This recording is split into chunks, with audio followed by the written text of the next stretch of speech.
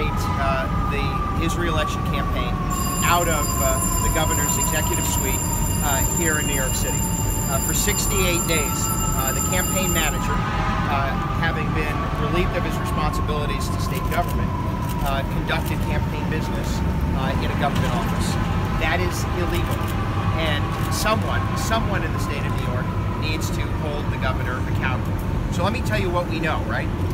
We know that at the close of the federal corruption trial with Joe Prococo, that we learned that in 2014, the governor's campaign manager was afforded access to the governor's office and the executive suite and the executive chamber for 68 days to run Governor Cuomo's campaign re-election efforts.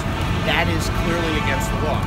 We learned that Mr. Prococo, the governor's campaign manager, who had been convicted since on bribery charges, worked out of the executive suite at 633 3rd Avenue in Manhattan for at least 68 days in 2014. We know that he made 837 separate phone calls from the office and enjoyed 24/7 access to the governor's executive suite.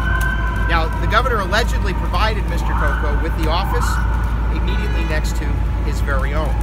So it defies logic to believe for even a moment that the governor didn't know what Mr. Prococo was doing. Now, records go on to show that the governor and Mr. Prococo were usually present in the office at the same time.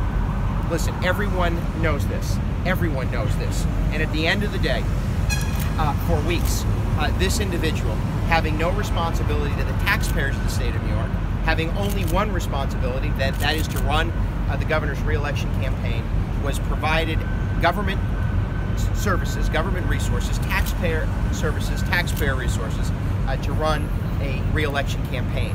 That is illegal.